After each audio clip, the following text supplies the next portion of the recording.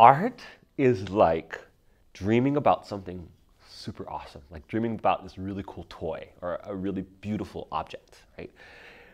And when you wake up, you got it.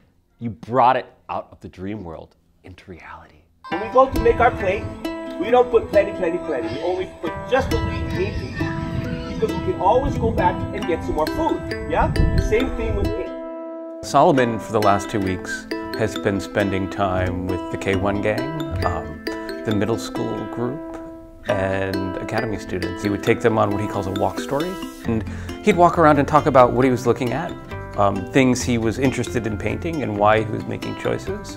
Earlier this week he was doing 3 paintings at the same time, bouncing between each of them, and he had chosen a tree that's up there, and he was painting it how he would imagine it in the morning light, how he would imagine it in the evening, and how he was actually looking at it in that moment, which was middle afternoon.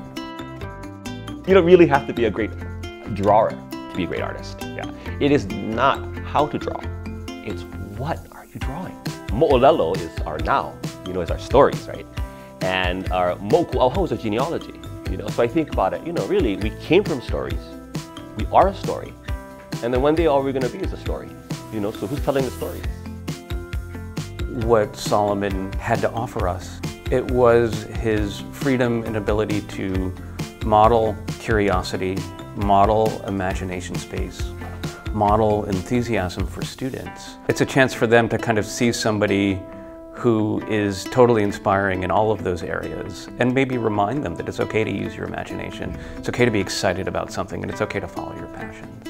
You spend 1 hour listening to somebody else's music, spend 1 hour playing your own music, or spend 1 hour writing poetry, or spend 1 hour designing a video game, right? If you spend 3 hours playing video games, spend 3 hours designing your own video games, 3 hours writing a play, or whatever. So it doesn't have to be contiguous in as much as what you do, but it does have to be contiguous in time.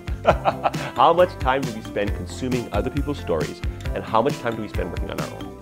For myself, it's been incredibly inspiring, and I know for the other teachers as well, getting to see him model his own way of engaging with students is a way that we learn.